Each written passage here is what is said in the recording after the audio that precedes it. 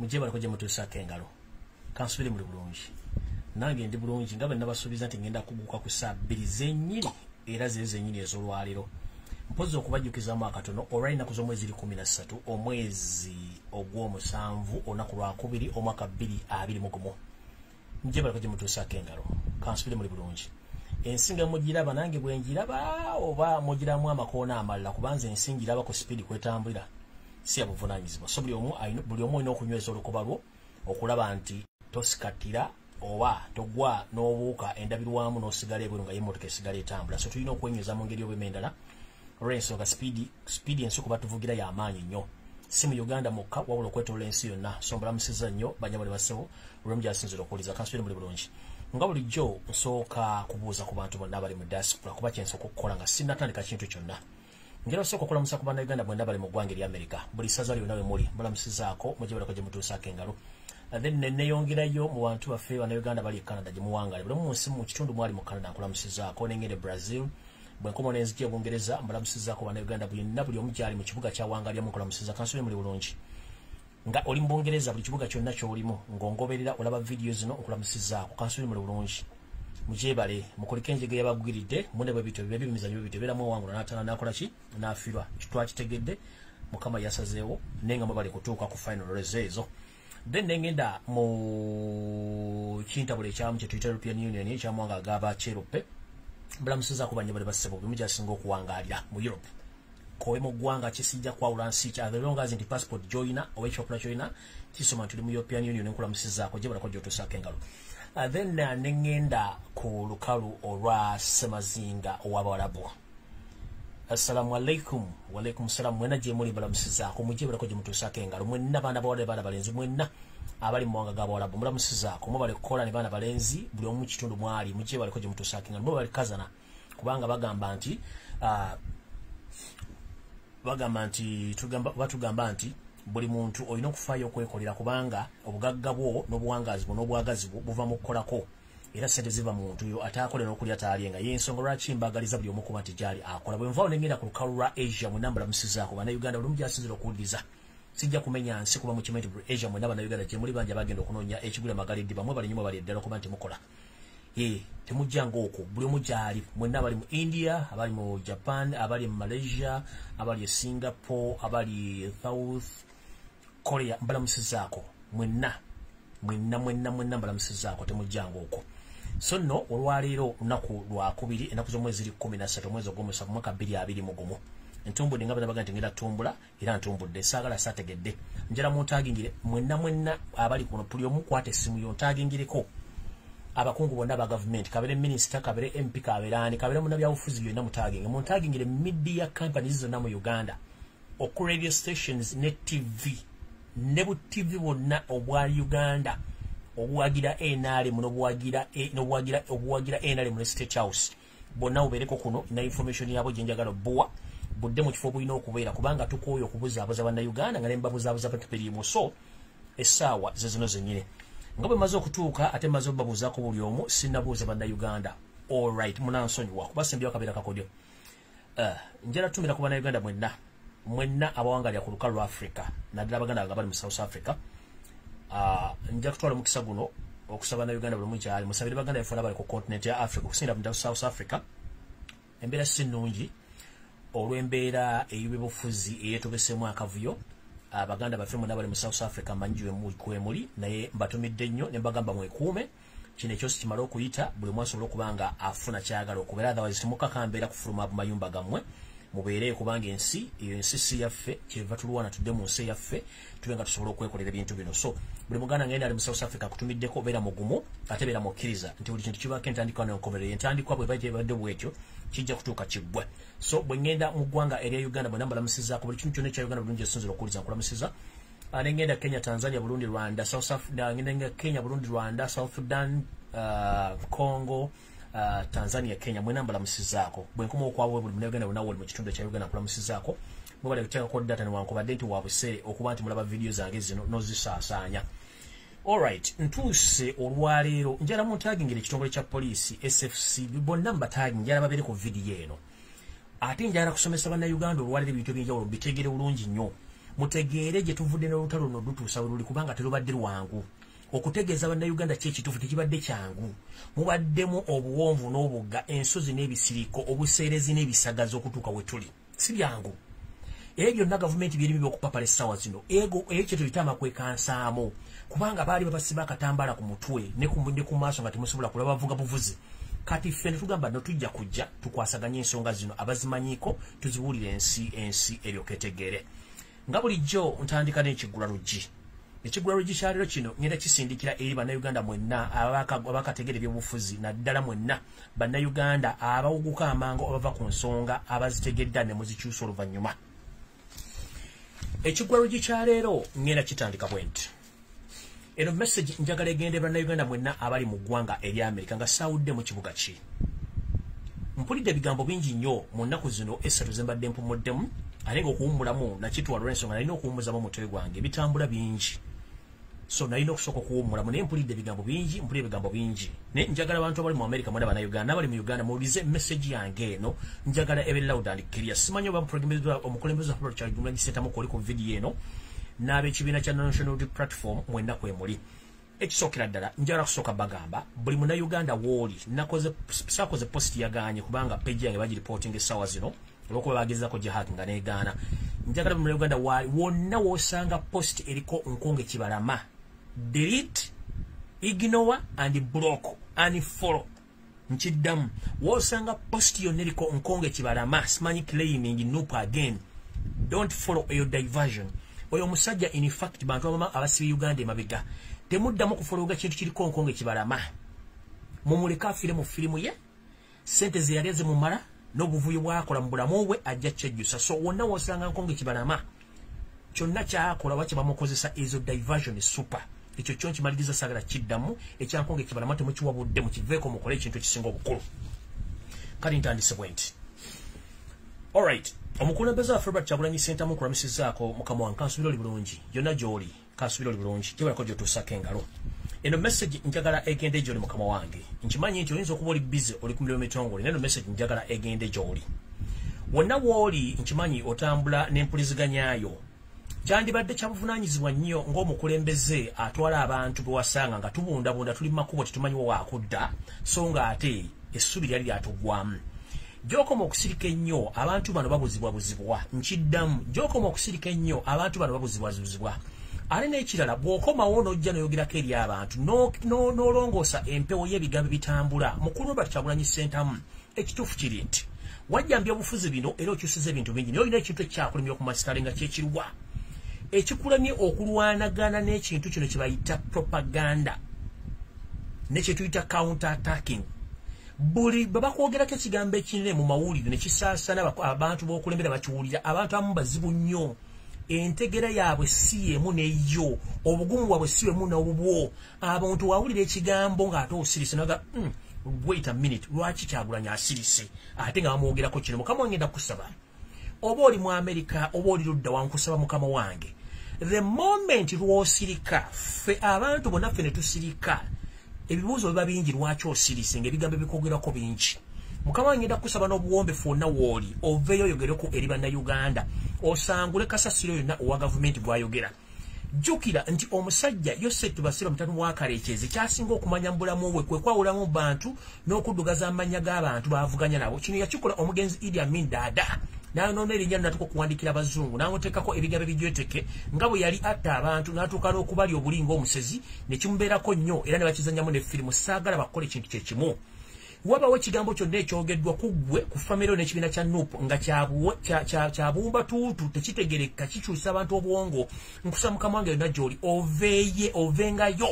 okole kye tuyita counter attack newankubadde otugamba nti ensonga ezitalina makulu toziwa makulu but remember Museveni are spending billions and billions of money okumalisinga erinnya ly'ekibiina okumalisinga erinnya lyo n'okukyusa abantu obwongo abaali balowooza nti tuli ku mulamwa ate bo ne babakyusa bagamba nti tuli ku byaffe ekyo nno ngenda tukusaba n'obuwombeefu kubanga bannayuganda be bantu abakyuka amangu okusinziira ku mbeera gye balimu gye baba bafeesinze right now tebalina mmere tebalina nsimbi baali basuubire nti gogenda obbagumya ne bw'osirika kiba kibateeka mu kkowe erigamba nti omuntu yatugamba nti agenda tulwanirira omuntu yatugamba nti wali ku lwaffe lwaki asirika mukama wange kino nkusabye n'obuwombeefu nti vangayo at least olw'olumu obeeko ebigambo by'obulira eggwanga era obisamba eddungu lisigala ddungu enkuba mu mwaka etonnya lumu so ye Uganda gye tulimu mukama wange wonna woli nkusaba n'ekigambo kimu vangayo otandika okusaabula n'okujabula ebigambo Yosefu abasika mutano wa Karekezi byakozesa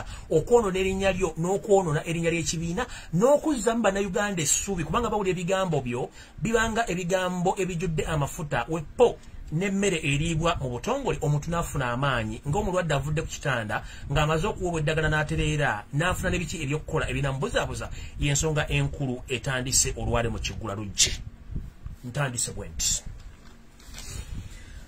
bannayuganda mwenna abali mu Amerika mbatumiddeko nnyo eno message njagala egende gye muli bannange bannayuganda abali mu Amerika mumaze mu Amerika ebbanga ddene nnyo era nga mugoberera ensonga z'ebyobufuzi mu Uganda ekigambo kye bayita okubuzaabuza ofuge kye kintu Museveni kyasinze okuteekamu ensimbi era nga ne ku ground mu Amerika eri abasajja abakulu n'abakyala abakulu abatambuza eŋŋambo ezitaliiko mutwe n'amagulu nga zigamba zitya okusookera ddala njasooka obbasaba mwenna abantu bali mu Amerika temuwuliriza kigambo kyonna n'ekimu ekitambula ku social media kubanga Museveni kyasinga okwagala okutegeera kubaawulamu ebigambo bitambula ku social media nti Robert Kyagulanyi Ssentamu yazze mu Amerika n'agula ennyumba ya butikimbira butikimbe bwa nsimbi ekyo kikyamu era tekiriyo nkiddamu ekyo kikyamu era tekiriyo era kibagambye yenna agezaako kujjawo kintu kigenda mu maaso kubanga bali mu kweka ekyo kibatasobola kweka naye nga Kyagulanyi Robert Ssentamu yazze ku mirimu emitongole egitamukiriza na kusinkana bannayuganda basinga obungi kubanga egimu tajja jjogera nti yazze mu Amerika kukola kintu kino so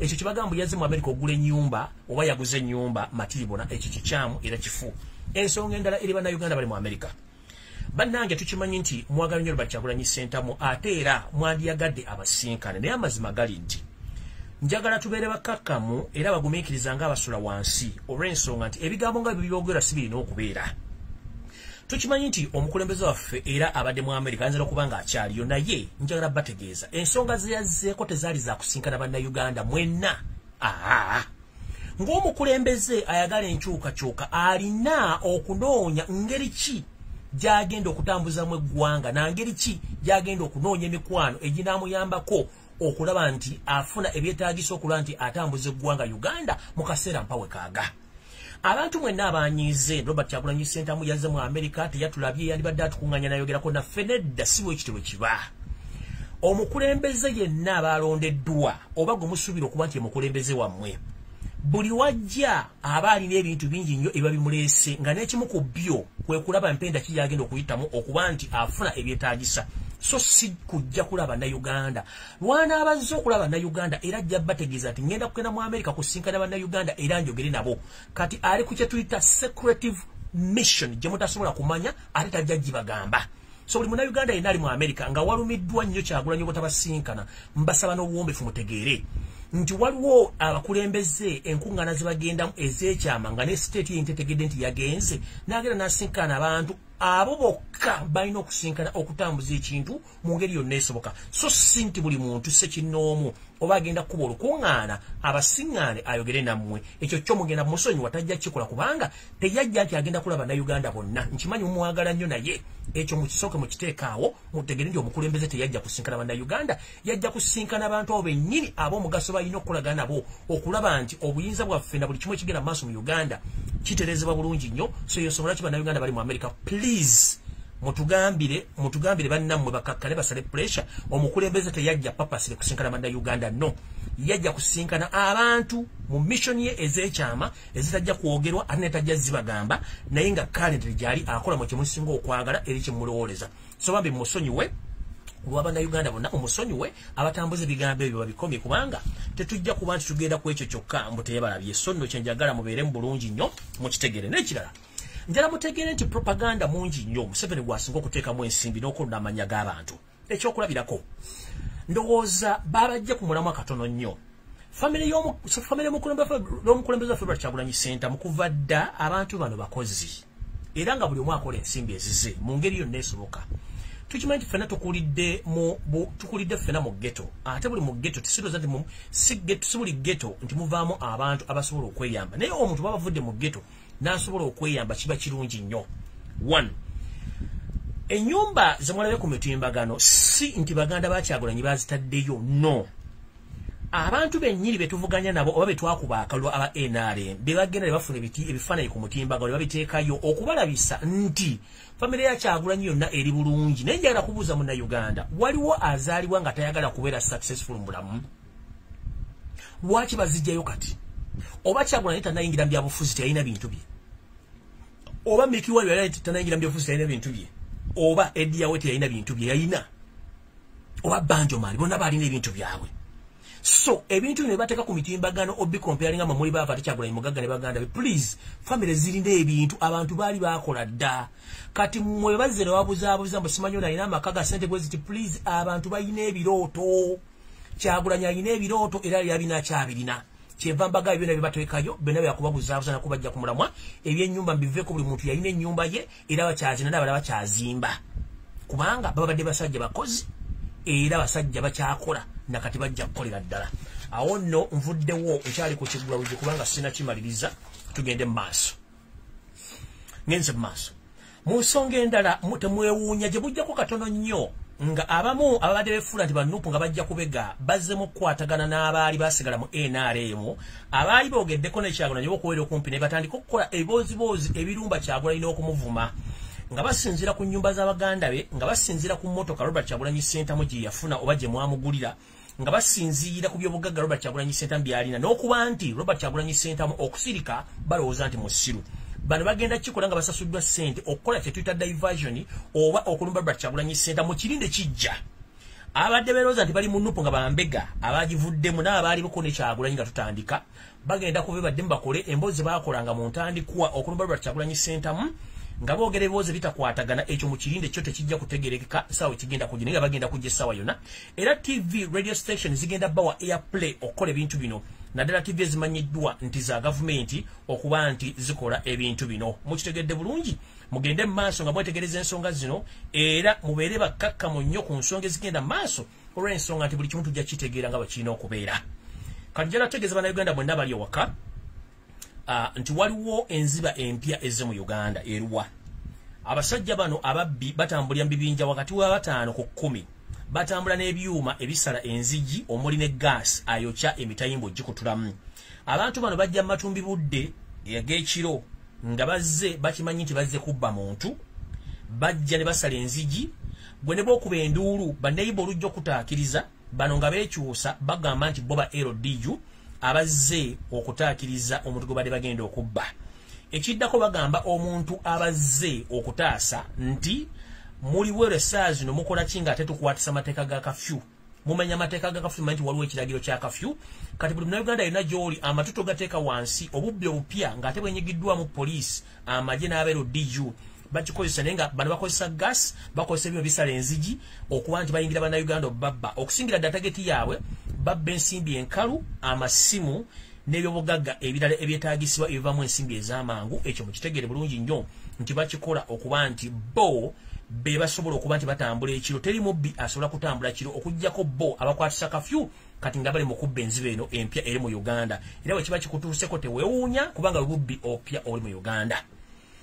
Ensonga endala kati Ekigulalugi kiwedde firimu video ketandike. Nabagambye mwotaagingira abasajja bonna ba media mu Uganda na buli wamu tugende mu maaso.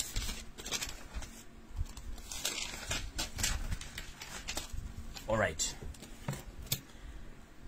Kati kantandike bwenti. Njala mutagingire ebitongole by'okwerinda byonna mu Uganda. Byonna nga mumulina abogezi byayo, abogezi baabyo. Olwaleero gugenda kukola mwezi mulamba nga poliisi, amagye ne prison bavaayo boogera ebintu bitakwatagana. Mu video yange gye nasembayo okukola nabagamba mutagingire omusajja amyuka omuduumizi wa poliisi gwe bayita Paul Lokech. Kansubire nti message luti yagifuna. Njala kuddamu kutegeeza Bannayuganda mwena abayisiraamu abali mu Uganda. Njagala mwekkaanye nnyo ensonga zino. Munnamye okutegera lwaki temwefaako ng'ate mu ntandikwa omutabani wa Kalekezi Yosef Tabasira mutabani wa Kalekezi bwe yava mu nsiko yatandikira ku mwokutta nakati bw'acatta. Lwaki ekisinga nnyo buli muntu attibwa mu Uganda obbi bonna buli mu Uganda okuleeta abajulizi baleeta basiraamu ate nga Baganda. Era lwaki abantu abasinga okuttibwa mu Uganda basiraamu ate nga Baganda. enanga olwaliro ovuddeyo ne bantu bannammwe ne mugamba nti mufunye munoonya ba suspect mbateddeko obukadde 22 buli muntu avayo kuleeta omusajja gwe mulaze enanga lulina labula mukamaawo Paulo Cage okulekera okulimba bannayuganda njala kuddamu okusoma message eno omulundi ogusembayo mu luzungu ensaji tegeere mulekerawo okudisplayinga abantu naddala nga basiramu baganda okubateekako obukyayi n'obuyere bw'ekika ekyawaggulu mukimanyi bulungi abatta abali bagenda okutta ki abali bagenda okutta Katumba Wamala era basinga obungi battibwa abala babinnyika mu nsuwa ate nga bali muhozi yenyiri yalimu ne Museveni ne First Family bali bagala okutta Jeno Katumba Wamala kati Jeno Katumba Wamala kankimanyi nawe owulya njagala oleme kwefula muntu atategeera era gyosirikidde simeki kikusirisiza naye kimanyi nti abali bagala okutta kuliko Muhozi ne First Family ne Museveni kennyini kati message eno njagala egenda eri enanga mulekerawo okumanyira abasiraamu n'obuyisiraamu siri musiraamu n'eddiini y'obuyisiraamu ennumu gifu tubbalako gimanyiira ogitekako buli kakica yenna buli muntu akoze ekikolobe musiraamu kiki nnyo lwaki mwagala okutemya abantu eddiini y'obuyisiraamu nti batujju lwaki mumanyira Allah okutuuka bwe mutyo mujja kuleeta ekintu ekitajja kusoboka mu Uganda mutandike okuba nti omuntu ow'eddiini endala takyasobola kwogera na muntu wa ddiini endala ate nga bino ebintu bibaddewo ebbanga ddino nga mugezako binyo bikulyetinga mukulyetinga entalo wakati w'amadiini gwasoma anoonya abasiraamu gwe enanga Fred oli mu lutalo olwanyisa busiraamu olwanyisa Muhammadi olwanyisa Sharifu gw'oyita omutujju buli naku goleta no president nga ku mawulire buli muntu go batta yenaina muga Muhammad yamuse simanyi Sharifu Abudala Akim tekuba akoma katuliki tekuba ko protestant tekuba ko mulokole tekuba ko Museveni side lwaki ever buli butujjo obukulu mu Uganda kubira mu Islam Paulo n'olumba Akim n'omanyira mbuye mutujja abali ne mundu yase Katumba Wamala Fred enanga no manyiro musiramu simanya Akim tumunoonya tulina milioni 2 amutuleetera yes yabadde agenda okutta gundi yagenda okutta Katumba Wamala yagenda okutta Katumba Wamala lwaki manyira abasiramu kati ntandise bwenti eno message njagala egende ewo enanga n'omwogezi w'amagye ne mukama Peter Lokech njiddamu mulundi ogusembayo etandika bweti egamba how General Paulo Cage dressing Muhozi matters. Muhozi alongside his uncle makes a last decision of murder beginning with the General Alonda Nakarima AIGP Kawes Judge Kagezi Joan Major General Chiguno amongst others. The right approval is given by the president, that is Museveni. Having achieved them all, Muhozi messed up Katumba through his hitman, Colonel Nyakikuru Asaf. The commander of Commandos Brigade SFC, a result of cooperation mistakes, Muhozi grilled Colonel Asaf and almost fired him, especially on the safety of the mission. Whatever or not, it wasn't linked there. That meeting was concluded with extermination of those involved of preventing the leakage of the information. On the night, Colonel Asaf invited the 4 men involved in General Katumba Wamala's murder mission at the SFC ditch in Kisenyi, where he ended the lives of the Daniel Arinitwe oyo simu Siram Daniel Arinitu simu Siram bamo taibali mission ita Katumba Wamala. Hearing from Karuhanga Kazo Emma Kawasa of Hisingiro Nama Nantaba Anthony of Kitunga Intungam, as well Mugura Benon of Kashoji Kiruhura district. Each of them was buried as a Somalia war casualty. After 5 days in the respective home, their bodies were never ever allowed anyone to view.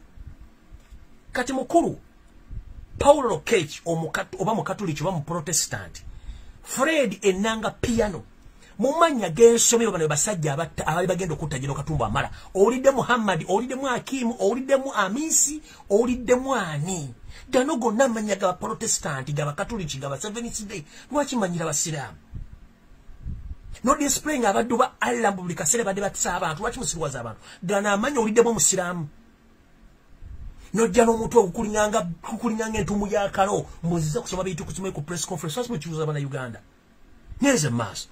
Kati last message kweyo. Enter our suspects. Initially, police was non-committed with the director of CID, distancing herself from the investigation since she knew the killers. Ono ye mukyala akwasaganya ebyokubuuliza n'okunoonyeza ku misango bayita Grace Akulo. Wano wengenda okugira ko oli omumba tuutu. Charles Twine nzija after this message. Wazze n'osinikirako ebinnyo ng'olowooza nze nnyo oguteeka kati kanzije kujjire. Eno message njagala gisoma nga nayo Charles Twine owulira. Wazze n'obolooga ng'olinga ng'ava okunywa amamalwa omanyi ekizibu kye mulina. Mwajira ku motoka za matoko kuyingira Kampala ne muyingira poliisi nga n'ebitabo byammwe tebiwera. Musomedde mu office kusereza mu omusolo omusajja omukulu ojja mu public okutandika okusinika amanyo naye nga lero sinkirako amanyo tobitegeera. Tukooye embeera zammwe ez'ekisiru ntandise bwenti. Enter Kawesi's suspect. Initially, the police was non-committed with the director of CID, distancing herself from the investigation since she knows the killers. Are her employees abali batta abantu bebakama bono mukyala Grace Akolo nawe Charles Atwine. She chose to be away, but seeing danger after a wild condemnation from the public and the fact that Katumba Wamala knows his intended killers, General Hose Kanyirugaba directed police to find the suspect to parade in court. Immediately, police negotiated with Kawesi's suspect Yasin Sheikh in order to help them and immediately arrange before the court, which amused so much the public, realizing that the public didn't buy the lies and the need to be relevant. General Kech Paul immediately hatched the plan to buy better suspects and presented to have launched an operation which apparently killed the main suspect, arrested the whole gang, but likely all unsmart liars. How comes the media hungry Lokech could not parade the dead bodies of the killed suspect? How come the arrest confessed suspected were later over-tortured before being dumped in court? Katundoza Lokech Paulo owulira enanga Fred owulira CID Charles Atwine wazengo kalula maaso linganga embize wete kona nga bajigo bagitwala mu bucha no jango sinika ebinyo gwe musajja gwe tulina ebintu by'okukola bintu kyuse ggwanga olwokuba tuli buka office ke baakwa mosinikira ebinyo mutuleke ensi tuli bakoowu message njimaze kati video etandise.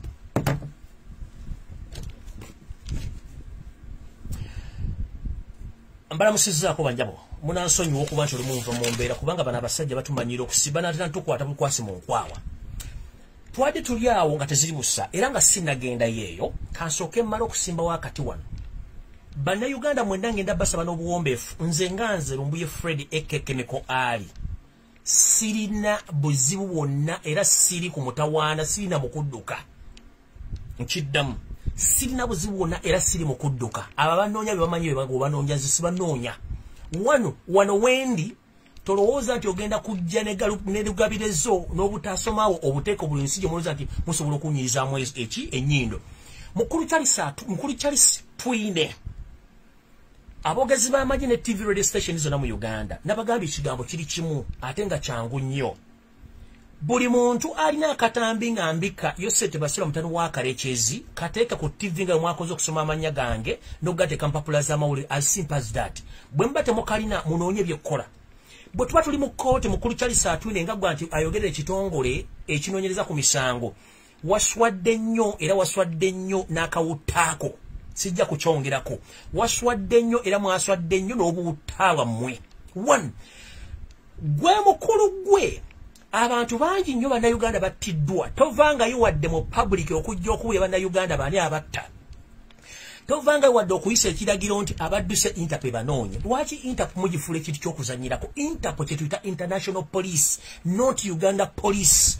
Uganda Police Regiment eri compromised by the infiltrators abanyarwanda abagiyingiramu who care about their families. They don't care about Ugandans, including you. Tune you a Munyarwanda from Rwanda who doesn't care about the well-being of Ugandans. And this is to remind you, if you have any kind of evidence, which shows that I announced Museveni that he is dead. Please provide that video to the media as you did when you came out recently, and you told the public that you are looking for me and you are going to use all means, including the tax embassy in Uganda, the tax government, and using Interpol. Please provide that video. If not so, zip up your mouth. Mbagambye ndi mulamu nnyo, teri anoonya, abanoonya mwegoge, nze temujja kunsobola. One, sirina musango nali nziziza. Siri mubbi, siri mutemu, siri mufere. Interpol abantu benoonya nga bazze emisango gy'okutta abantu, okubba banka, okitegeera. Nga bazze emisango egy'ekikula ng'ekimindi, sirina na gumu. Emyaka ena mbadde munoonya era ne munnemererwa. Mugenza ku tax embassy ne mwogera ne ambassador emirundi egisinga, ansa z'abagamba temuzibulira public. Musirika busirisi. Mukimanyi nti mu ndagaano z'ensi ze zikola ezisinga mu Uganda mukola endagaano za kutunda bya bugagga bya Uganda, so siziyamba bana Uganda kulaakulana Uganda. Endagaano zimukola za first family. Yensonga lwaki Samo Kuteesa, Janet Museveni, Muhoozi Kanyarugaba, Odwek Lwabogo bebafuna byobugagga bya Uganda. Kati mwagala kunga ati endagaano ze mwakola n'ettaka mwalimu oku-exchanging abasibe bagenda kukola mulimu kira basibe ki. Mukulu CID spokesperson Charles Atwine alina omutogo mulinga ng'entumu yakalo akali mu kibbo nga kamazeemu ennaku 4 nga tetekaliibwa konna kali awo keecumi bwe kati. Njala kusomesa ekigambo kimu. Interpol enoonya abantu abalina emisango egyekuusa kukutta abantu, okubba banka, okutemula, n'obuzibu nesso si muntu ayogera mazima eri eggwanga lye. Ekyo nkikuddamu. Mu ndagaano ze mwakola n'ettaka temwali ndagaano ya kukyusa basibe. Nze siri musibe kubasizangako omusango. Owulidde mukulu? Ekisookera ddala kaakujjukize mukulu. Mugenze ku tax embassy ne musaba ngeri gye muyinza babagamba ekigambo kimu. We are less concerned about Lumbuye Fred aka Chemical Ali, because he is none of our business. Nabadamu ne bagamba nti wano mu ttaka omuntu yenna ayingira mu ttaka nga si security threat ku ggwanga lya ttaka. Ne bw'onoopama akagatto talina kyogenda mukola. Ekyo nkikuddamu nga mmaze kikugamba jala tutegeezera kino.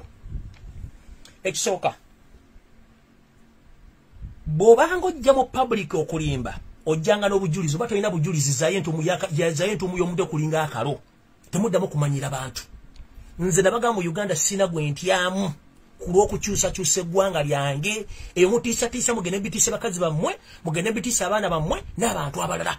Nze nayiwawo omubiri kw'Abannayuganda oba nfe sinze ensoose naye nga nwanirira eggwanga lyammwe. Nze sirya nsimbi zammwe, sirya sere za kisiraani. Ekyo kikutegeeza nga n'ensewulira sagala kiddamu. Charles Atwine, TV zo mu Uganda, radio station, nammwe ba program director mwe nabawedde omulimu gw'okukola diversion. Please mukikomi. Era njagala kusaba na Uganda butongole nti amanya gange nabiki ebitambula mu Uganda yonna yafuuse diversion yavudde kubanga the fact is Museveni ne government munoonyereza for 4 consecutive years. Kati mwajjewa appetite okujjako obusiro butambuza amazzi ekiro n'obuteebuuza gwe munoonya muteeka mutya mpapula z'amawulire kyembuuza. Mu normal sense abantu ng'egye banoonyamu gavumenti gye zinoonyamu babanoonyeza mu kimpowooze nga tebategerera kutegeeza muntu tebamunoonya. Ne bw'ojja public nogati gundi munoonya ani asirwazaani njala tegeeza public temuddamu kusharinga kintu kikwatana na Fred Lumbuye mba munoonya sime bamukutte nze tebajja kunkwata kubanga sirina musango. Omusango banvuna nti nabika mu 7 video ziruddawa. Sina budde ubika mu 7 kubanga is already dead. Sijja mubika. Radio ziri mubika TV nabambika we bali. Okitegedde. Ate ne yabadde mission ya kudiverting abantu. So kati I've become a diversion. So sagala abantu mutwa diversion yange. Nze wendi. Okujonga mpandi sente ndi mbuzibu. Mbasi wandi sente ndi mbuzibu nga kikade ku Facebook. Please wendi. Sagala muntu abatisa. Sagala muntu abajja kumulamwa eyo diversion. Era mbasaba ntuvira ku simu wano lwalero. Temuddamu kusharinga kintu nti bankutte simanyi banoonya. Teri agenda kunoonya kubanga temusobola. Take kamba buulire ensi gye bayita nze sekweka kubanga sibatya. Nabagamba ndi mu Take ndi mu Istanbul mujje munoonye temusobola kunfuna kubanga sirina musango. Ekisokera ddala kye tuyita obujulizi obupangire tebukola mu nsi zino. Ekyokubiri njagala mukitegeere omulundi gumu gw'osembayo. Ensi gye bayita Take siza mwezirize muwenguze buli kaseera. Kyekisooka. Ekyokubiri ensi yakulaakulana. Ekyokusatu singa kakutana ne bakwata nga olimbega ojjo sulubana mu bupale n'obusaati bumutambuliramu okuva e Uganda nga muwunye enkwawa n'erigere ne busokisi obw'ebituli oba ogenze mu kkomera ery'okumazzi gye basibira omusajja gwe bakwatira e Nairobi mu Kenya bamusiba life imprisonment namwe gye mugenda ogendako. Kati bakulu omanyi obutasoma bukulumu okuze ate wandikola ekintu okulumya guno owusikanga oyambe muyambe ekkiriza. Kati wawana obusiro mu batawanyiza era obutasoma bulimu okuze. Wano emyaka giringa 5 emabega take yagwamu akatabanguko olw'abali baagala giwamba. Naye nga ate abali baagala giwamba bamu kubamu balina properties mu Uganda omuli tax academies ne business ziri mu Uganda. Abantu abo bali mu worldwide. Naye omwami wakulira ali mu America erinya sigenda dyogera amanyiddwa ensi yonna yali akuliddeko atempu eyo gye lyakoze. Era ffe bali batuwambidde wano mu butuufu twali bulungi kuba incidence ekyajjukira bulungi. Omukulembeze w'eggwanga lino omusajja omukulu ow'ekitiibwa Recep Tayyip Erdogan yajja Uganda ng'azze ne proposals. Nenga proposals azze ku mmeeza yajja ng'abagamba nti bannange bwe nali ntusiddwako obuzibu abantu b'ensuubira nti bakyamba bali mu ggwanga lyammwe balina mu bizinensi. Munyambe musibe bizinensi ezo era munyambe abantu bano mbampeereze. Ewange mbavunaane. Kyali saa twine mukama wo Yosef tabase mutano wa Karekezi ne babbi bande basali musale. Bagamba Recep Tayyip Erdogan nti no tebisoboka kubanga balaba business society yattaka ennungi tebalina buzibu. Well omusajja n'asirika yamanya nti muli bazonto era yabaleka. Naba option ey'okubiri n'abagamba nti no mpise muno mu kibuga kya mu nsi muno njagala bwa business njagala bakola transport system mbatere mu tram mbatere mu train ne bus nga zitambula bizimbe ngisoloze mu sente zanga sagala magoba mbalekere system ng'etambula.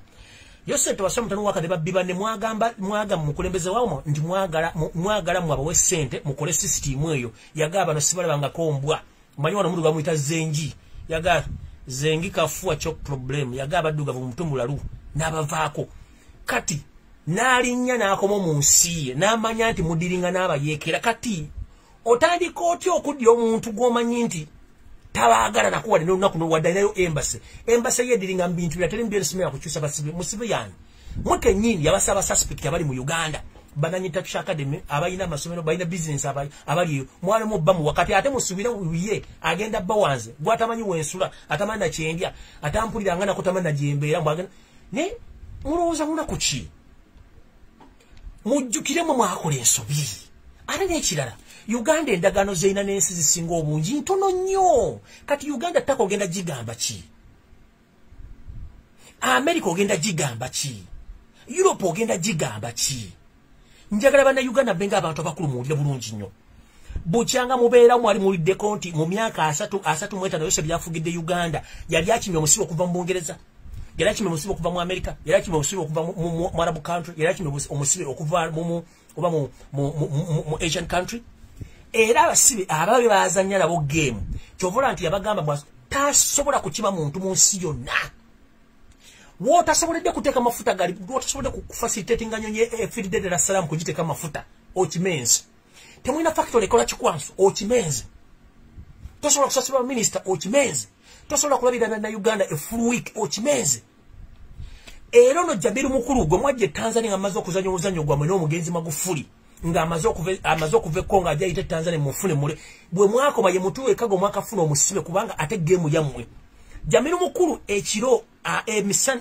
emisana abeera mu kkoberero zira ekirabira na makage kubanga diri mujimanyi yensonga lwaki mwamufuula omuyekera gomutryingira mu kooti y'aba civilian don't you copy that nti muli basiru ngera temutegeera nti esebalaba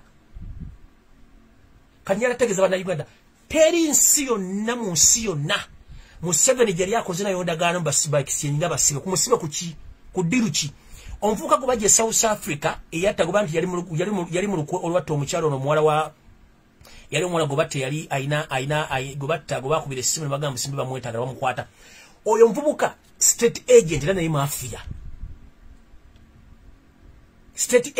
mafia kati beba suspect ya watu beba suspect ngatiba government agents era bamale bamuta ngamaze okuzanya diri byo kubuzabuze gwanga ne bamuta kati ono onyenze musajja watu onjagaza haki era ku kesi ki nabagambye milioni ya 10 bazongede ko zifuse na 5 mulete video muzitekeyo enanga please locate please Charles atwine mulete video muzite mbate mulese videos mulekera okubuzabuza abantu eno diversion erietia one Lupama naye olumbe lumbaleze mbiri so kati mumbeera yemu abantu bebuuza omukulu ali ludda wakati mukujja ebintu bino n'okubuzaabuza abantu sente zabasuubiza ezembere tezinnatuuka era tezijja tuuka baleetawo mboozi yange baleetawo mboozi y'ababuloga eno diversion it's not a national matter it's a diversion musabe mmere musabe ensimbi zammwe issue zange simulagera kunkwata it is impossible tekisoboka on planet earth ate sirina musango mbagambe kigambo kimu radio station babasasudde muzanye video zange mugenti banoonya nze tejja noonya teri muntu gwogenda kunoonya ate n'omukubira ndulu gundi kunoonya ngenda kukwata eyo diversion ekyokubiri bw'obanga onoonya omuntu gw'olina obujulizi kwata video giteeke ku TV zonna zammwe kubukedde kweni TV kweni BS mugiteekeko era mukiraba abatambuza ebigambo bino ne propaganda diversion bu TV bwonna wa NRM bwavudde ne bukola ebigambo simanyi SKT simanyi Fresh TV simanyi NBS bukedde bonna bwasasudde okukola ekintu ekyo kati njala baga bana Uganda nekirala tebayo muntu addamu batiisatiisa mbu temusharinga information tebadde balimbalimba musharinga information yammwe tebabali mu Uganda wabanga tosobola kuwa bantu mmere ofuna otya ekyuma ekisobola okutrackinga bana Uganda buli masimu tekiriyo ekyo babatiisa mukitegedde bulungi so ekyo tebagamba nti waliwo ekyo tebabalimba okukwebatya okutiisatiisa Museveni ekintu kyasinga okumanya mu nsi bakiyita okutiisatiisa intimidating okwawula mu bantu kyetuyita divide and rule propaganda and blackmail kyetuyita propaganda omuntu asobola okuguza ekintu naye ng'ate kikyamu ng'ayisaawo kike Blackmail kwe kusiga omuntu enziro okumujja ku bantu badde bamukkirizamu nti mutuufu enziro yeruwa Museveni yasiiga Idi Amin Dada enziro nemutuusa n'abazungu muwandiikako mbu yali atta abantu era yatta abantu bangi nnyo in the real fact is Museveni from day one kasamanya nti Amin president wa Uganda Museveni yadduka n'agenda Tanzania gyatandikiranga okuyeekera ng'ajja akuba nga bakuba ebitongole bino bakuba abasajja abanene abaasoma mu gavumenti ne bakuba bannaddiini ne babba zibbanka ne batta abantu n'okutuuka okutta bajjana nulumbo n'okubatta Museveni nga yakirimu ekyo tuyita blackmail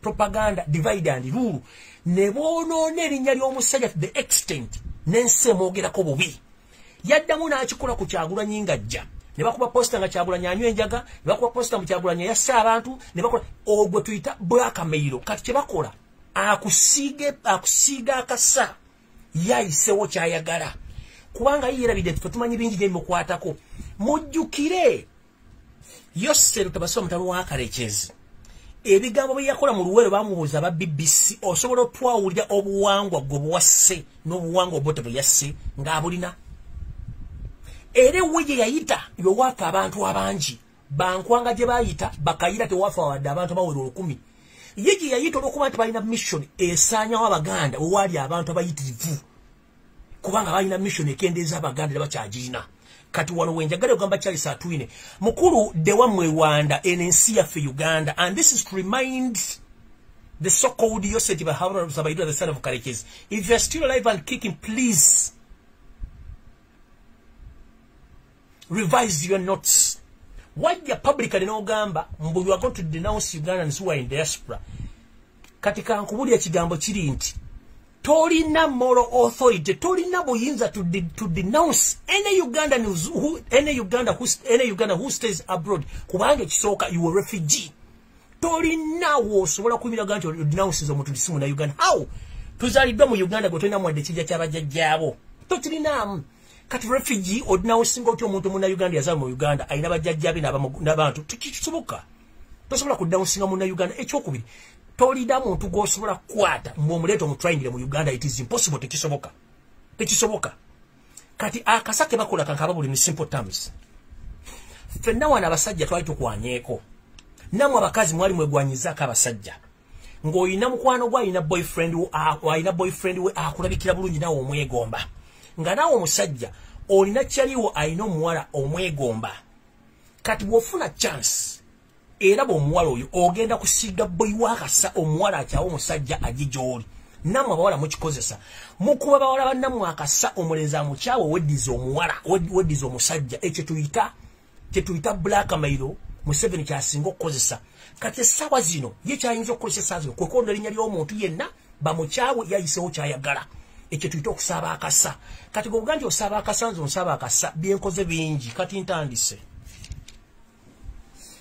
mukulu Charles Atwine radio station zonna mu Buganda. This is my front and this is my note to Joe.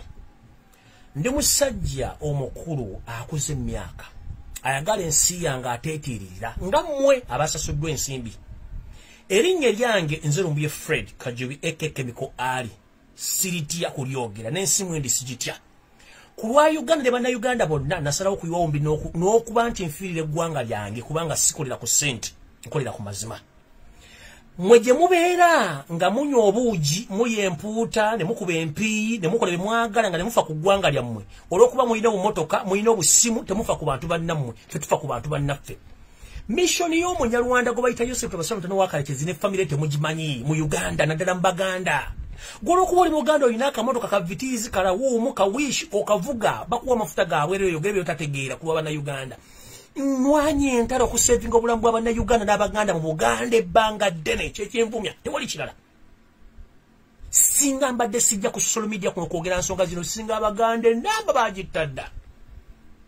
Naye olw'okuba nti nze nayiwawo omubiri ebyo naye boogera tebyogera Museveni nabika Museveni ndo tebalina bujulizi Museveni nabika Kabaka tebabulina simubikangako just mission zeninyeemu wanjera kubuuza radio station ezira mu Uganda mwasasudwa mu nnyo erinnya lyanjera kubuuza mission gye nasoma ey'okuba abantu obutwa mu covid muno nga mu bagenda batta Museveni target yali yakutta miliyoni eziwera omukaaga ez'Abaganda mu Uganda mu Buganda ne Busoga bameka abaafa okuva nagamba abantu mission eyo negibategeeza abantu badduka malwali njagala kubuuza kati olwaleero Achenge ne Dr. Atwine bavudde babule namba y'abantu bakyafa oba bavudde namba y'abantu bakwata covid kubanga abantu babuuka gosolo kisanyukira ngo bandi tunonya sene bumbira bokonga ba covid omusajja najja nalya mu program yo njala kubuuza TV radio station mu Uganda navayo nembuusa banna Uganda mission ya Museveni yakusanya Baganda kubakendeeza mu namba ekyo Museveni tanza kwagala kiwulya mission y'abantu bagiduka malwaliyo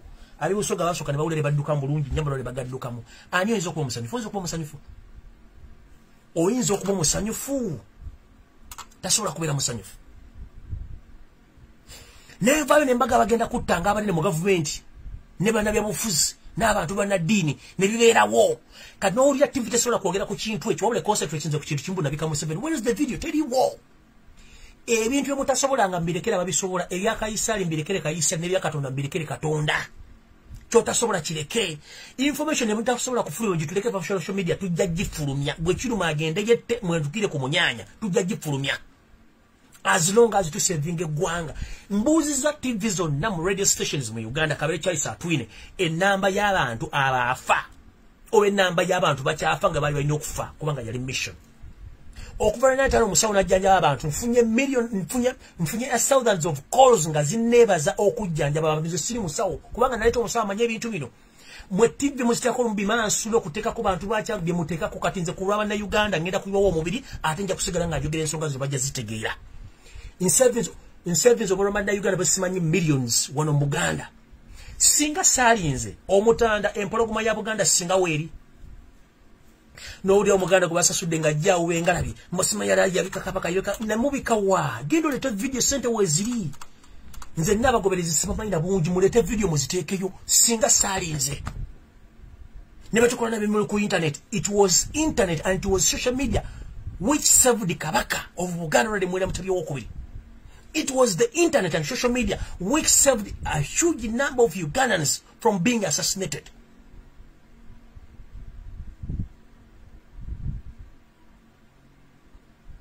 Eyo nsi etasobola gula the vaccinations ezuwera obukadde obusatu ku lw'abanna Uganda nga ne wetwogera bukyanga kirwadde kino kijja mu mulundi ogwasooka n'ogwokubiri tebannagamba badde abantu abawera akakadde mu Uganda iyo nsi ki no radio station bali mu kulega bulezi matuuku dda okuleekaana musimi mbabuulire mmwe eggwanga limwe temulimanyi mutudde mu SC temanyi kigenda maaso mu Uganda abantu balimu okufanjala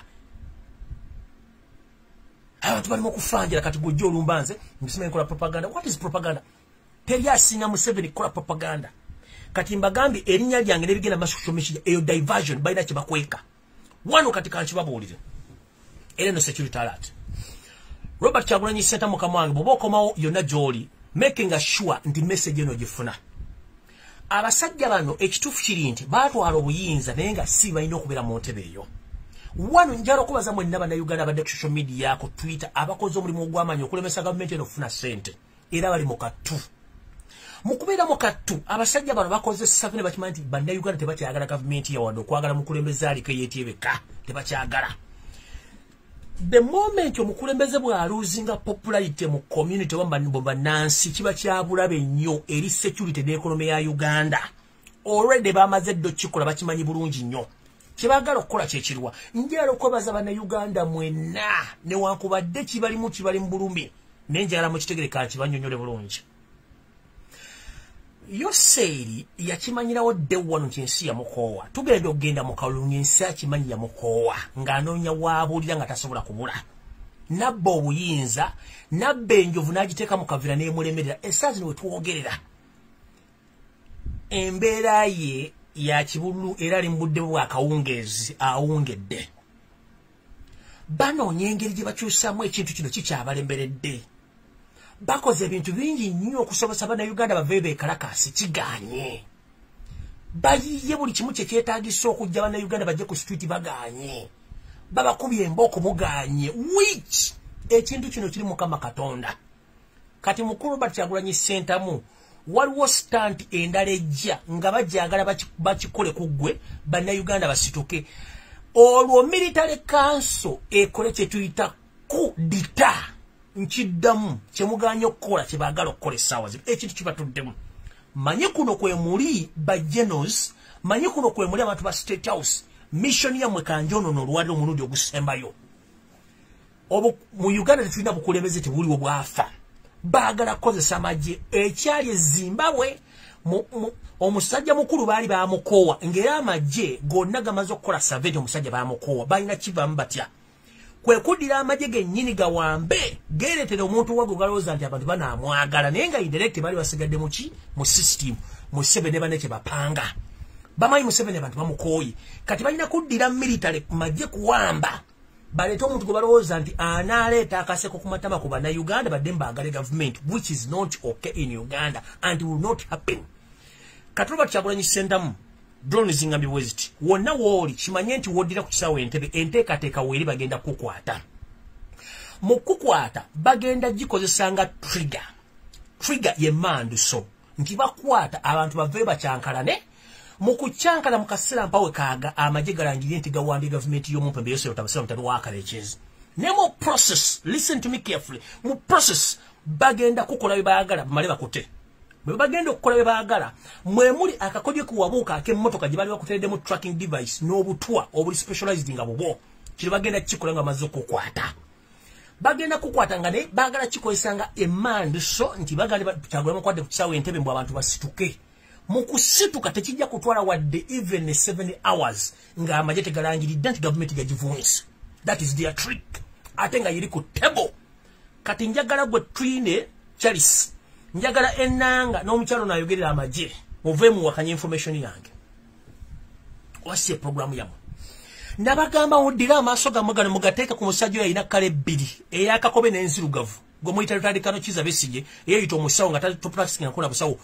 Ekintu kya driving nkibasomeresezza almost omwaka gumu ajja muzimba gwe baagala mbu okuleeta mwaka lula maaso ng'ente erinnya loole. Ebyo byayogera essaawa zino byonna afuna public sympathy. That's why nti afuna airplay ku TV ne radio stations kubanga gwe baagala okulwesambo kati yali mu public kyagaana mukulu. Bw'oba wasala ebyayi mu lusuku ng'olusuku si lulwo olina okugenda obiyoole mu wafeera bannayuganda ebbanga ddene nnyo nga weefudde embu oli kuffe kumbe naawe oli mbega. Kati mugoberere amaaso mugateeka okuba musajja alina kkala ya bbulu n'enzirugavu oyeeyita Kizza Besigye. Buli lwavaayo okubologa ng'ayogera ebigambo ku social media ne ku TV balina kye badrivinga. Naye kye badrivinga njala kibategeeza tekigenda kukola mu Uganda. Era njagala bebaza nnyo obugumiikiriza n'obuwombefu mulaze okulaga Museveni kubanga kibaluma. bakoze buli kimu nga bagala kola kudita kiganye kati mandu so gibalina Robert Kyagulanyi Ssentamu nkugambye muganda wange bagala kukozesanga akatego bakukwata onaku lw'onodda mu bannayuganda basituke bo amajiga wambe banoonyegere gye va mu kintu kino ekyaganye bino teri agenda bibagamba kati ffe tulina okukola tulina kugenda mu economic war. I'm very happy okufuna amawulire agaŋŋamba eggwanga ery'Abongereza bwe twogera olwaliro ligenda kusalako obuyambi bwonna bwe libadde liwa ku Ssemazinga Africa naddala mu nsi lyezibadde zikolagana nga ne Uganda mweri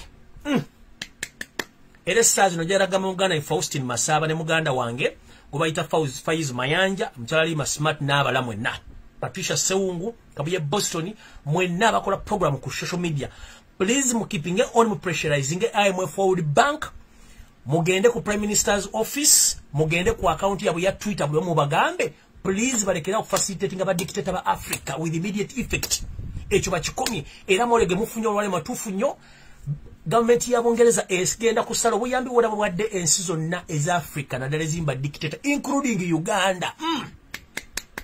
Kati mukulu Charles Twine ayogera CID omuwala esomuto okulinga entumu yakalo akamaze mu wiki mu kibbo ng'ojjobologa tugenda mukwata temulina ndagaano ne ku international level temugirina kubanga okulooza kamwe kukomaawo mu safe house ku kisaawe Entebbe okukoma temulina sinking capacity lowooza ku bintu biddako birowooza by'amaanyi mukitegera bulungi so mukitegere Bungereza naye bavuddemu kati tekyasobola kufacilitating nsi za Africa kubanga mufuuse babbi kitegeeza ki mweke nnyini mulina okuddamu okukungula bye mwasiga era no message njagalegere bannayuganda muna gye muli buli muntu yenna gyali weenyweze mu myezi gino egigenda okufundikira omwaka guno nkiddamu nga nzibiridde munnayuganda wonna wooli bw'obadde okyaliisa ebijanjala empiso terengoyo otekeko olwokubiri wetulaga wakambwe nkiddamu wetulaga wakambwe mu byobufuzi wabi nnyo mu byenfuna wabi nnyo mu kasanduuke buli omu gumya munno era mweteeketeeke nkiddamu wetulaga wakambwe mu byenfuna ne mu byobufuzi mwetegeke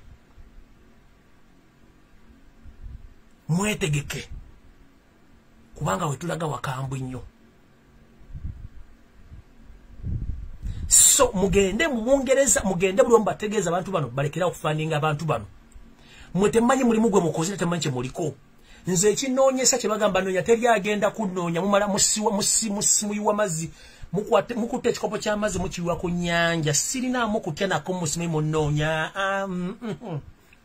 eyo diversion mukitwale nti lumbuye diversion simirwa bloga diversion it's a big diversion waliwo kye bakweka kye baagala kijje nzaani ate lero message kanji bagambe mwenna bali mu Uganda lumbuye talina kifo kyayagala nti agenda kwesimba ku byobufuzi saagala muntu yenna yeraliikirire nwanirira ggwanga lyange Uganda bwekera lekyuka nze ngenda waffe mitiyena kulima kasoli na muwogo temusuubira nti mugenda kundabako ningenda kwesimbawo okujjako ngantanya sisubira kwesimbawo era temugezaako buli omu simanyi nina kifo kyenoonya sina kifo kyenoonya kubanga sikulidde kusereza byabufuzi sikulidde ku byabufuzi wabula Katonda yampa message oba yansindika nzije mbalabule sisobola kuleka bannayuganda kugwa mu buzibu nga nsobola obbogera radio station mu Uganda zasasulibwa tesobola baga bintu bino nze gomulumba ndikaana kambaata nerandizanze kane kuba bwetonya nsobola okwewugisa kati abatiisatiisa abantu simwe mukola biki eyo mmala biseera ngaakunamira muzibe kubanga tajja kulala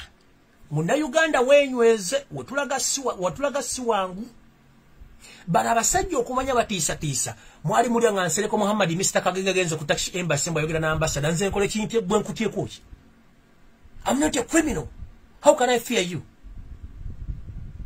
iso negena ku Turkish Embassy simba minister bagenze bakubisize bifaananyi basindise abantu babe bagere temwina kye musobola omusajja gwe bayita omutake temumanyi kinsije bayita ttake temugimanyi kati mbagambe buli kimu mukitereze bulungi ekirala mu muggalo guno gwennyini buli muntu afiiriddwako omuntu ekitalo nnyo naye nabagamba mudde muziikula emirambo egyo Odreke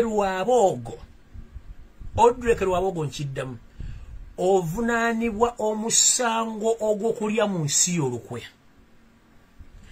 Ovunaanyizibwa emisango egy'okutunda ebintu by'Abannayuganda eby'omu Katonda byabowa. Buli mufu yenna afudde mu COVID wamutundamu ekiwoowoolo, ekibumba n'ensigo, era abasinga obungi babaziika biwuduwudu. Abaalina famire ezitegeera nga bakuba nduulu mwabawaddole na byayi we baziika emirambo egitali gyabwe. You are responsible. Tulina obujulizi obukulumika Odrek Lwabogo okuva mu lwaliro gonna gye wateeka mission y'okutunda ebiwoowoolo n'ensigo n'emitima gy'abantu. Obujulizi mbulina sunu bugenda kujja ng'ensi ekyuse. Odrek Lwabogo genda kukwatibwa. Buva mu basawo, buva mu malwaliro, buva mu bantu abatiddwako abantu baabwe, ne postmortem ze mwawandika kuzemowa ku bantu ng'ate abantu baafa birala. Odrek Lwabogo meetings emutulamu za family go okwata tenda y'okutunda ebiwoowoolo, ebibumba, emitima n'ensigo z'abantu. Ovunaanyizibwa omusango guno nina information ekulumika ate ng'ebajja kukwata ojja kukwatibwa. Ekyo nkikubuulidde. Abantu bonna bafudde mu COVID mbatunzemu ebibumba byabwe, amawoowoolo, ensigo, buli kimu kitunze ne muwa abantu emirambo egitali gyabwe, egimu ne mugisuula mu acid. Ekyo tukimanyi. Abaana ba people power abatalabikako wadde ne makomera tebaliyo bonna. Odrek Lwabogo ne family yo mwabatundamu ebiwoowoolo n'iki n'emitima yawe n'ensigo. Ezo sente zoli mu kulya eyo business nfu abaana bo n'abazzukulu bali kiraba. Ekyo nkikubuulira.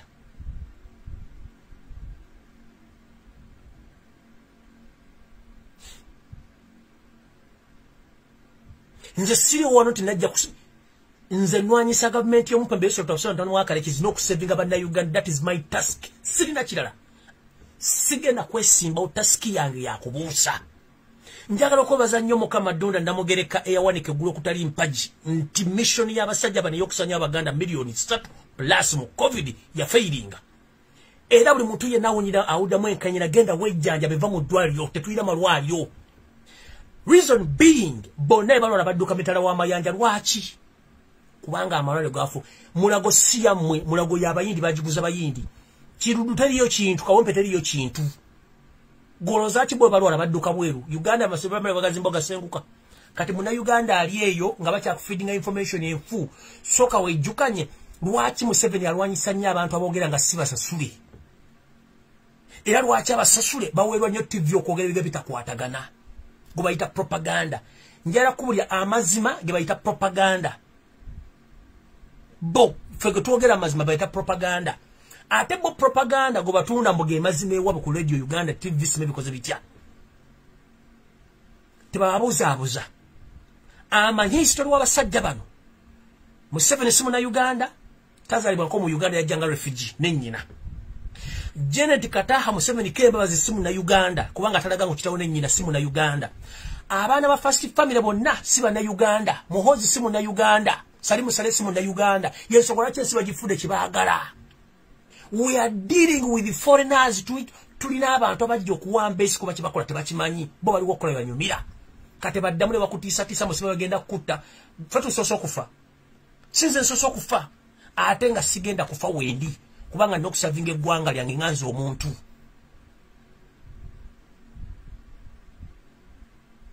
So TV radio station zisimeyo kasasirwe nabino mukoye mwino okukola.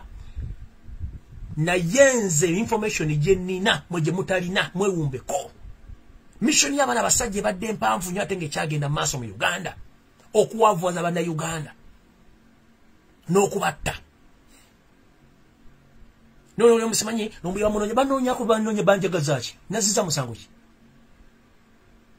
Ayina obujulizi abuleeta sympathy temubuuza temuteganya Bannayuganda. Ayina obujulizi buleeti. Oba tulina bujulizi kakkana Yesu yayamba. Bonyiga webake. Oba tambula ve waka fuwa moluwa oba yimba moluyimba. Oya. Kati Charles Twino mwongezi wa CID. Mukulu we umuzeeko. Enanga muumuleko. Oyo propaganda tajja kukola. Fe bine ebintu twabimanya ddanga gomuzannyo mukamu gwasinga okukola. Bwe mbate mwaleta abantu batta mukyala gundi mukyala kiyingi Robin Akayaga nga temwabaleeta. Atolete lumbuye. Bwe mbate mwaleta abantu batta Abiriga atolete lumbuye. bwemba temwaleta abantu batta Mamija Kigundu ate olete lumbuye bwemba temwaleta abantu batta Joan Kagezi olete lumbuye abatta Kirumira temwabaleta mulete lumbuye abatta Phyllis Kawest mwabaleta olete lumbuye abatta Katumba Amala mwabittira message ngisome ate olete lumbuye atalina dda akasale akose simu brain za monke mwetereze fe tubamanya enkola ya mwendya n'ensula kwono n'amanya g'abantu kukyusa abantu buwongo yeye enkola ya mothers temwina kye musobola nothing you can produce to the public. That's why the country is in mess. Temwina kye musobola so nono ensonga eyo bannayuganda gyala bagamba mwebereremu nnyo era mutegeere ensonga bwe zirina okgenda maaso.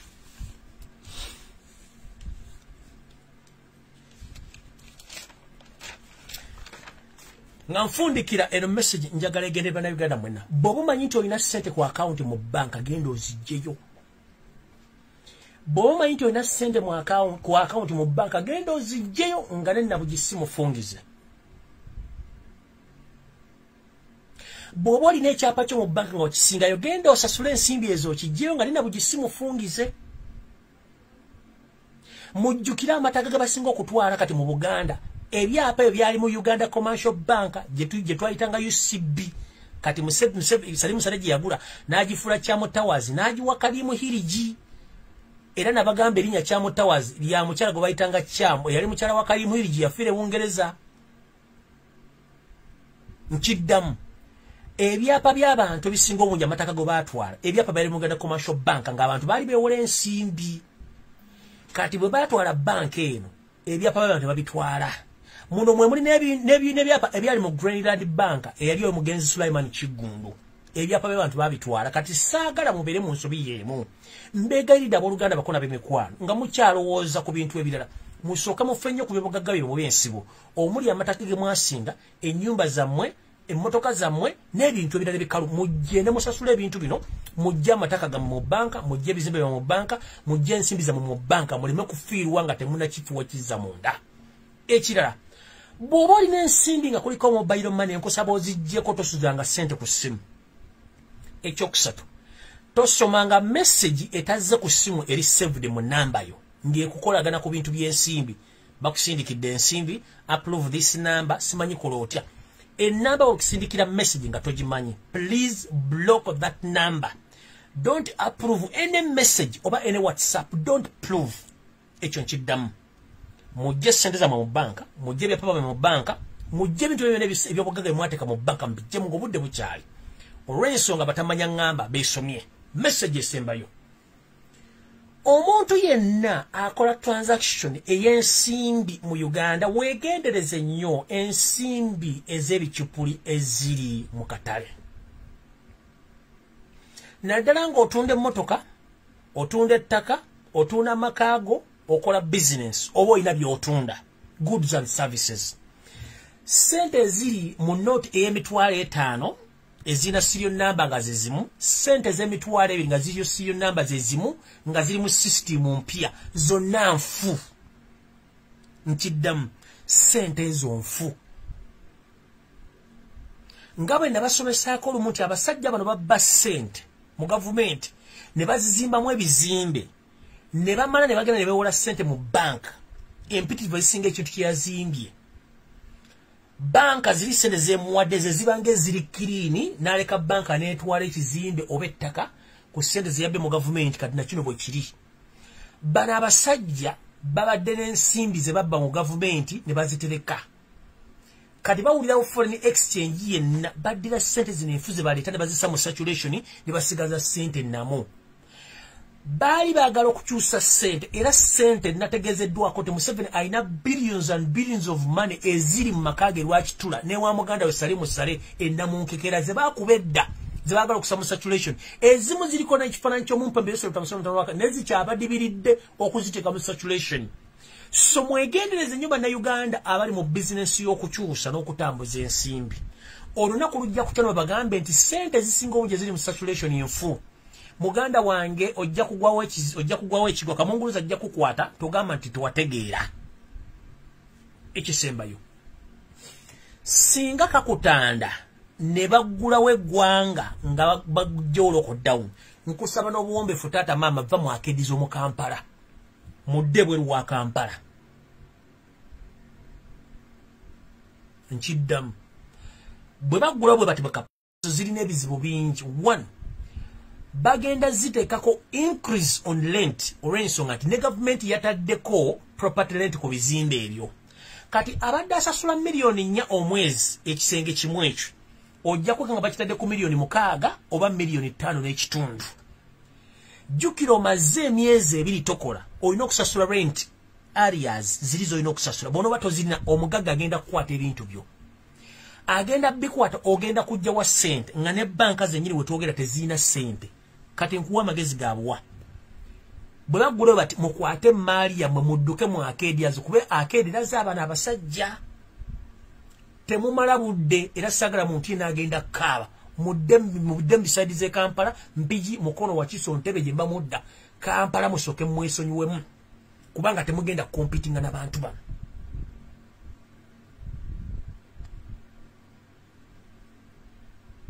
Temugenda competing n'abantu bano.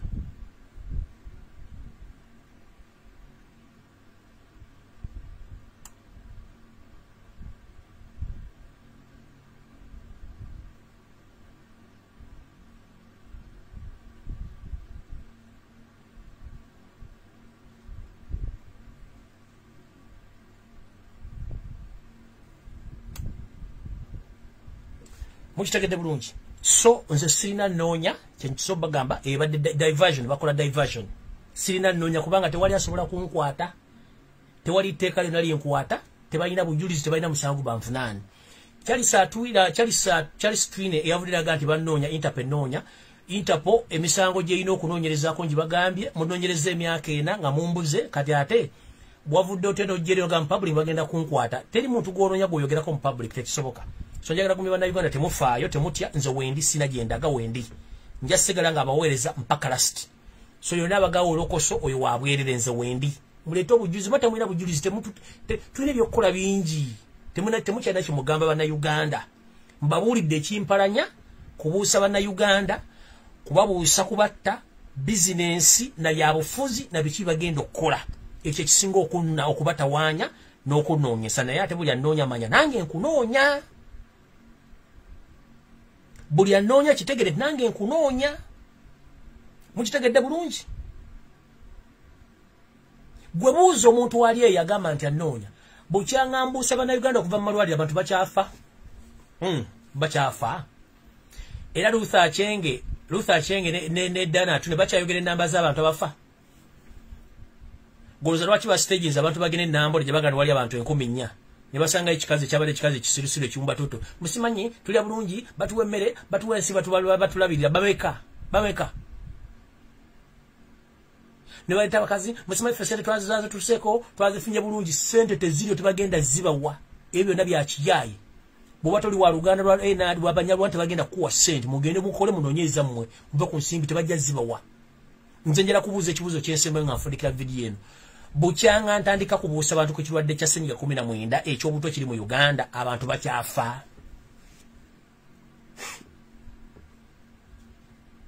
Ennamba ekyaliwo mukyaziika.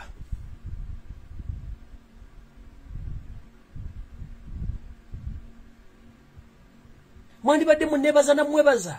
Naye atogamba ati munoonya mukoota mugaalo mulimeke kutiisatiisa abantu wamma tebabatiisatiisa nze wendi.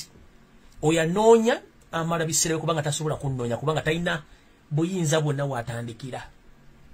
Video mugina muziteekeyo muyina TV radio station bukedde weri Ismail mubiteekeyo nga mbika omuntu yenna mbiteeke kuba sina budde bubikanze. Sina budde bubika. Sina budde bubika. Ababika gye bali bajja babikaze sina budde. Nzo okufana nabuusa abantu okufa. Tekisinga obbanyiza kuba mission yammwe yali yakutta bantu. So mukitegere nti ebyo batadde ku social media yabadde diversion balina kye bakweka. Ate mbagaye mubere prepare balina kye bakweka. Bayagadde kozesa linnya lyange na kubuzaabuza bana Uganda ekyo mukitete muddamu kusharinga kintu kikwata ku lumbuye musiba omunoonya simanyi Interpol yo kasasiro mu bijjo yo diversion. Kibalama diversion. Mukitegedde bulungi byonna bagenda okujja nga bagenda kushagula nyo na diversion yo kasasiro. Kubanga kibalina okusasula kibalina okukola. Mukitegedde bulungi njala musigale ku mulamwa musigale nga mudimandinga Victoria fe musigale nga mugamba I'm Forward Bank nanseze tebaddamu kuwa Uganda nsimbi musigale nga mugamba abantu basigale ku mulamwa batandika okujja ssente za mu banka bajje bitwe mu arcade zisigale nga nkalu tuleke banazikolamu ensimbi ate no message egende li police n'amaje mwenna muli mu kintu kyekimu era tusafaringa kintu kyekimu mumaze emyezi mukaaga temufuna nsimbi police n'amaje n'abasigadde kiki ekibabeeza mu nsi emanyi nti omuntu gobanula si yali mu ntebe lwaki temuyamba bannayuganda mwe mulaba Uganda eno bwerera bweyina okutambula buli muntu zuukuka otandika okwetegerera tebalina kutegerera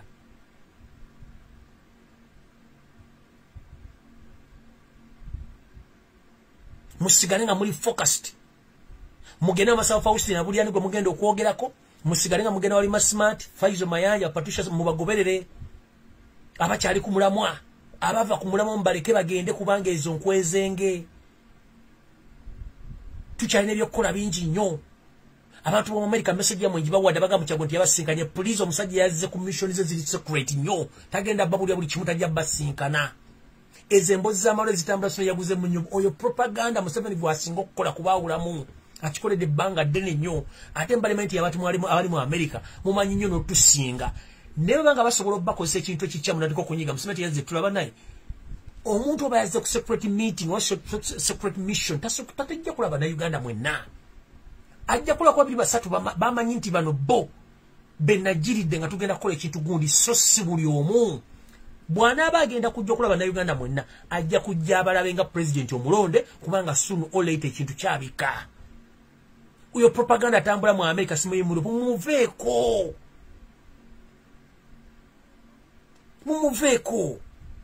so ezo any TV basomye before NBS before BBS simanyi ukedde ebyo na before propaganda sirina noonya ate sirina musango eyo diversion balina kye bayisaawo kati nze kenyini banfudde diversion ekyo kyo mukirike temuddamu na kikomentingako mukiveeko temukiddirako ddala mubere bakaka mutusigale ku struggle ekirateba muntu yenna ddamu kutiisatiisa nga bwava mu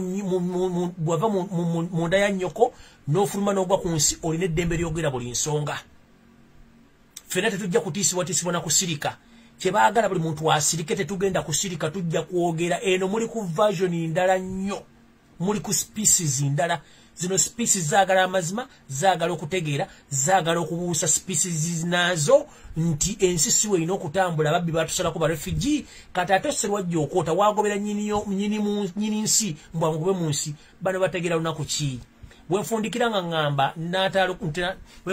ngamba nti atali kutambulira kusibira ya menvu buli muntu gumya munno ate mwezzemu amaanyi nga musigadde ku mulamwa ezemboozi z'amalwa nti bannoonya nfu ate musigale nga mutegeera nti kyebabadde baagala mu kyaganyo kibawa babadde balina kye banoonya mwekalakaase bo bakole kye baagala eno message esembayo ba MP mwenna abalondebwa ku kaadi ya National Unity Platform ekikulembera Robert Kyagulanyi Ssentamu mbalamusizzaako nnyo ddala mwebale mulimu gye mukola tujiraba naye at some extent mogenda tandika otubuuzisa ebibuuzo byetasobola kuddamu mu public soka webuuze MP ki owa NRM eyawadde abantu emmere mu Uganda yonna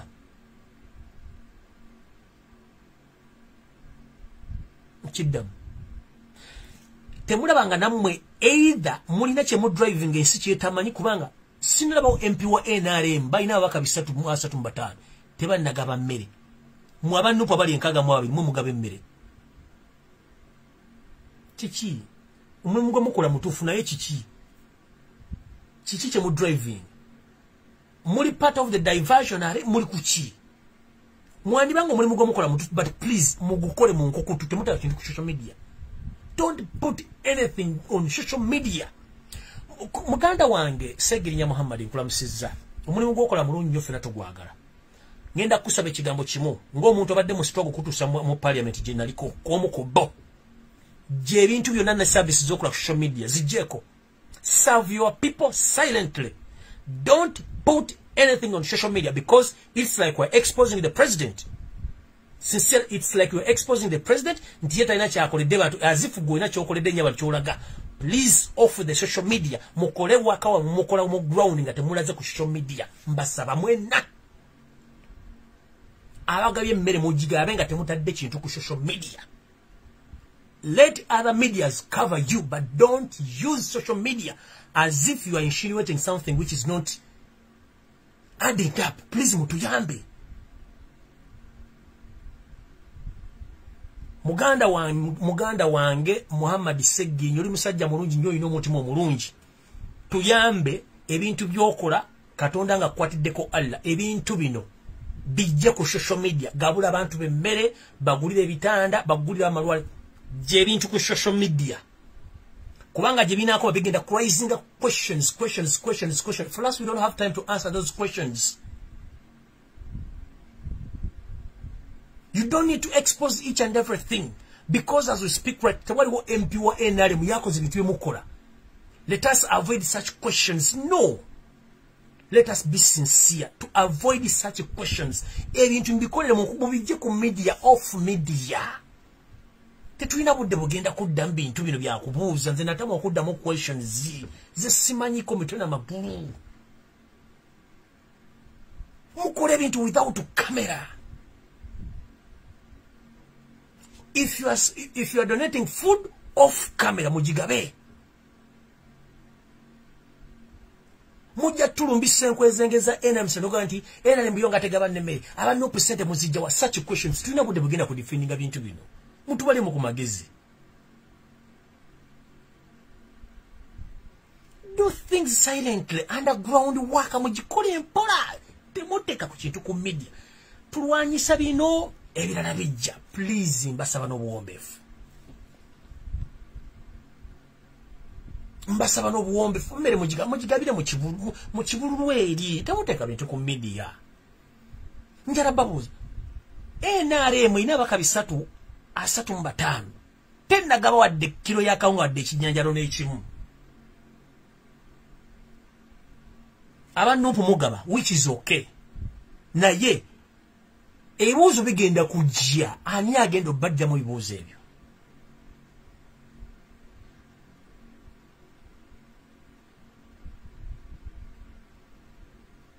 So ngenda basaba bona beba pale aba no please mukole ebintu byame off the camera. Off the camera. Era muri mugomukozi ne mubijje mu camera mubijje ku media. Kubanga kijja tuzalira ebibuuzo okuva mbali betulwana nabo. It's like we are setting another war over propaganda against we. Uchitegera tubanga abakuliyeting utalo bali tubanga bagenda okwogera kati abantu bali butabajja kwogera yesonga lwaki mulina okujja bintu bino ku media kubanga leko basinzira okola ebintu bino. Nkimanya omujja kifuna obinga bwenkyogedde kuba nkimanyi bulungi nnyo naye nkibawulidde amazima gali nti ebintu bye mukola bijja ku setting olutalo mutajja kuzikita kuba sigenda kudda ku defending antalezo.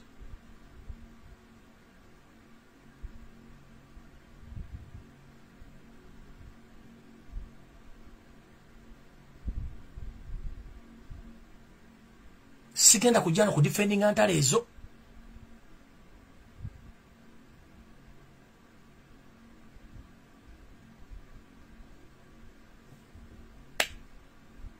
Nze bagambyeko bwadde ndigambirwako Nyirirwo Banup MPs please omulimu gw'omukola mulungi nnyo balemu abalere ddala okusatunga bannayuganda naye mubijje ku media. Mugabula abantu bamwe emmere bazimbira amalwaliro bagulire ebitanda mubijje ku media. Mugenda kulya propaganda sitiba NRM bonna babloga ba NRM nga batandise okulumba Nuupu. Kyesaagala tulina ebintu birala tulina ebyokufokasinga ko bingi nnyo mu struggle eno.